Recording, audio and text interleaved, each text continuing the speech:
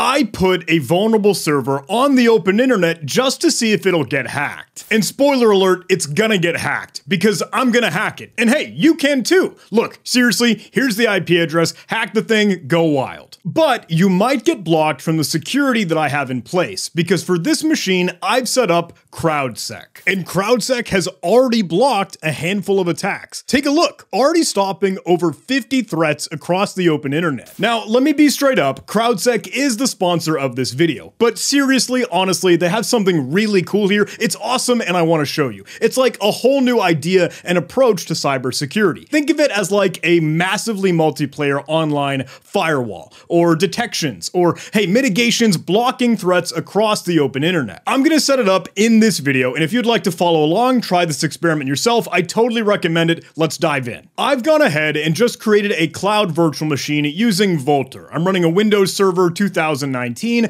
and I've gone ahead and installed Crush FTP, the vulnerable rendition that I had a recent video on to exploit this, hey, have some vulnerabilities, and I even went ahead and installed SSH so anyone could brute force this box, try to figure out credentials, and break their way in. And now I'm online at crowdsec.net, and this is it, curated threat intelligence powered by the crowd. There's this really cool sort of idea and rationale behind this, and that, look, there's so many different cybersecurity providers and vendors, and even just companies and businesses and organizations spending thousands of dollars, tons of resources, man hours, time, whatever, to try to get cybersecurity right, but we still get hacked. So maybe it's worth a different sort of idea, a different mindset and mentality where we say, look, let's do this thing together. Let's see what threats are out on the horizon and let's pool and aggregate those signals, that intelligence, so that we could fight back and, hey, really do the defense correctly as a community. That's the gist. That's the idea. We turn crowd-powered intelligence into actionable block lists to maximize the efficiency of your security operations and reduce cost. I personally have friends that use CrowdSec and really believe in the mission, and I can see why. I do too. They are awesome at making this thing cross-platform, available for just about anything in the whole ecosystem. So we can get started super duper easy just by clicking the login button to get into the CrowdSec console. That is where you'll start your journey with CrowdSec. You can sign up and create an account, but I'll log into one that I do already have created. And look at all these options for installing a security engine. CrowdSec runs on just about everything, but let's dig into Windows. We can grab an MSI installer off of their GitHub releases page,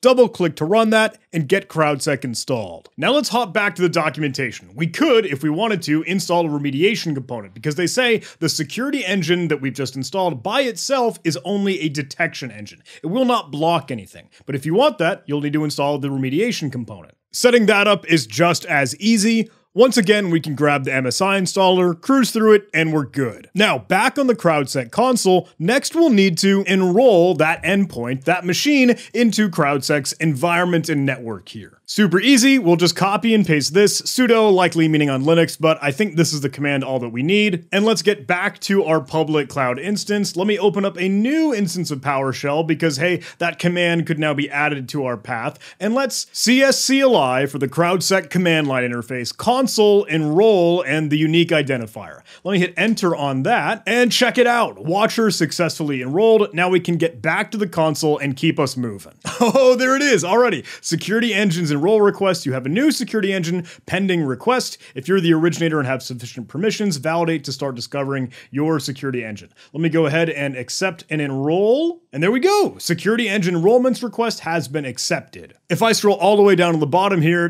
there he is. Look at him. Oh, a little cutesy. Now I gotta say, we're kind of done. Like, that's all we needed to do for CrowdSec. Now we can just let it do its magic. Now, obviously, if you were doing this for real, you'd install that security engine on all of your different endpoints and have them all enrolled, or as many as you'd like, into that CrowdSec network. And you can opt into sharing the telemetry, offering the insight, but you'd have that option to make sure the protection is available from the whole crowd community. Since I've just enrolled this, there are no alerts, there are no remediation components or block lists set up and staged, but there are some scenarios. So we could start to drill down and dig into those. And these are kind of neat. Like, hey, Windows BF, if you want to click for details on that, it'll detect Windows auth brute force. And we could explore that if we wanted to. We can expand that out. They show you a little bit more of the code behind the scenes, some YAML configuration, but I'm sure you noticed, hey, this is from CrowdSec themselves. If you wanted to go take a look at some others, look, we can just go into the hub and see what anyone else might offer. Look, AdGuard home support,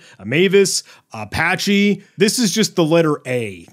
We're alphabetical right now. Okay, yeah, tons of results. And we can take a look at some of the remediation components. There are a lot of these, again, submitted by the community. A lot of bouncers, a lot of, hey, deny lists for some block lists, things that we might have for any other service, any application, any technology stack that you might have present there. And while we're talking about block lists, hey, let me drill down into this for a little bit because this is really awesome. Hey, you could subscribe to however many block lists that you'd like for your CrowdSec security engine and, hey, tie them to anything. It shows you however many folks are subscribed to it for a lot of different options and everything that you might like for botnets, for proxies or VPNs, or compromised WordPress sites, or maybe, cybercrime endpoints, OTX resources, free proxies. There are tons and tons and tons of these. Can I subscribe to like all of them? Let me click this.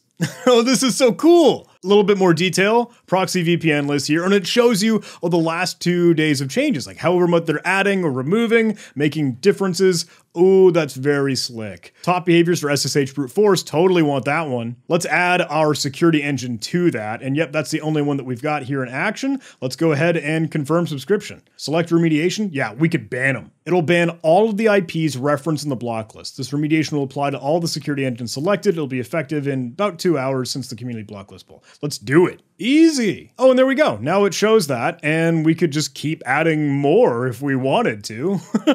And hey, we do get to see the value of these block lists and these security mechanisms in action. Over time, I did get malicious actors trying to hammer and beat up the box. I'll tell you more about it in just a sec. And I think that is a fine segue because while we're chatting about these bad, nefarious IP addresses that might be scanning or rolling out attacks, exploits across the open internet, one of the other awesome and incredible resources that CrowdSec offers is their threat intelligence page, where you could literally just explore any IP address. We could explore the threat intelligence platform and get a full report of IP addresses. And this does have a ton of integrations in case there's anything else that you wanted to pour this into as part of your own technology stack already, whether it's Maltego, MISP, OpenCTI. I like to see Splunk in here, the Hive and everything. But look at this, API integration, hundreds and millions of malicious IP addresses in their database. And even if you just scroll down, you can see some of the most aggressive IPs like added minutes ago.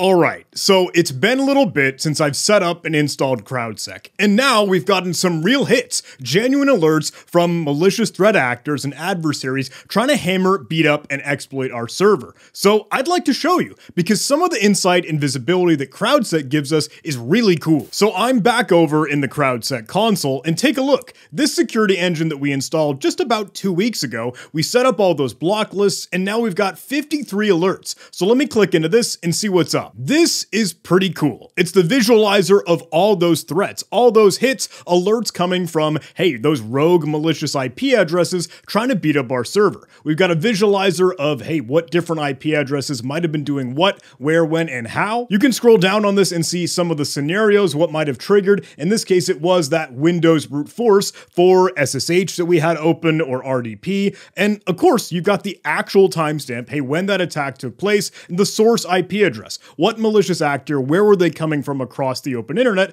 and then what host was actually affected here. All of these are for our same security engine, but of course, if you had multiple installed, you'd see that all across CrowdSec. One of the really cool things, by the way, if you were to adjust the columns at the top here, you can even add a context column. And for things like SSH brute force, that can even tell you what users were targeted and what you might need to, hey, lock down doors a little bit more for your own security. But look at this. These are attacks from yesterday, seemingly ongoing just about every day. And look, that's a whole nother page. I haven't gone through, look, all 53 of them here. It's pretty cool to scroll through this summary, but you do have a little bit more insight if you were to toggle this to the expanded view. And this gives you even more detail, some sweet graphs to say, look, these are the source IP addresses that we saw beating up your machine, trying to gain access, how many times they hit, when, and all the details. Source IP is up at the top here, but you could dig into the AS, even drill down to source countries, countries. Looks like Russia is trying to beat me up about 16 times. They take the #1 spot, I guess. India, Philippines, Pakistan. Look, it's the wild, wild west, World Wide Web. I'm digging these graphs. That gives a heck of a lot of sweet visibility. And again, if you have multiple agents and security engines set up and installed, then you've got that visibility, look, show more, on everything across your entire network. And what? The video kind of start here was just like 5 minutes to set that up. Genuinely, CrowdSec is set and forget, and that's kind of the coolest thing. And we even just had this set up as a small, simple showcase with Windows brute force. When you've got other ports, other services open on your instance, look, that's going to be a target and some attack surface. You got to be tracking what threats are out there. With that said, look, I think a lot of the cool value comes from digging into the source IP addresses. Because again, look, we're seeing some of these malicious actors beaten up more often than not. This Russia IP address, 87.251.67.146, look, it's been seen for like 2 years now, but still cruising. Known for brute force, tons of MITRE techniques in the mix, it is a noisy individual, even tagged as a very aggressive actor. And we've seen a little bit of this before, just as we were exploring that CrowdSec threat intelligence. We see the heat map, their activity, what they're up to, but take a look at this. You can see those top targeted countries, the attack details,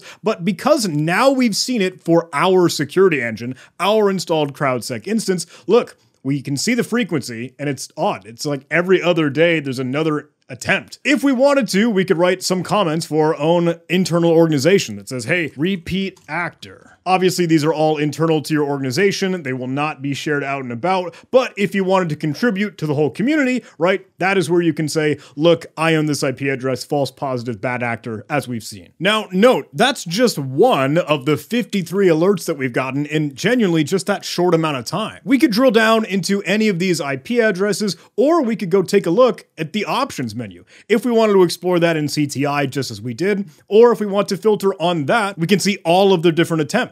Clicking in on things. Some of the other options, if we were exploring those IP addresses, of course, again, filter you could exclude if you'd like, but if we were to copy the IP address, we could bring that all the way back up to the top because we could do some of the other interesting things that CrowdSec lets us do. Look, we could drill down into our security engines, but ultimately, something I haven't got a chance to dive into yet are the decisions that you could actually implement. So far, I haven't set any up, but now that we have these hits, these alerts, we could add a new decision for whatever IP address that might be in question, and we could say, look, we'll do whatever we want and ban it, custom, CAPTCHA, or set a specific duration. Oh, and a quick note here, all these decisions last 4 hours, so all of the alerted IP addresses would have had a decision next to them, but since more time has passed since I recorded this segment, they aren't shown right now. The Decisions tab does still show all the active decisions taken against IP addresses. This is pretty similar to what we were doing with the block list in the first place,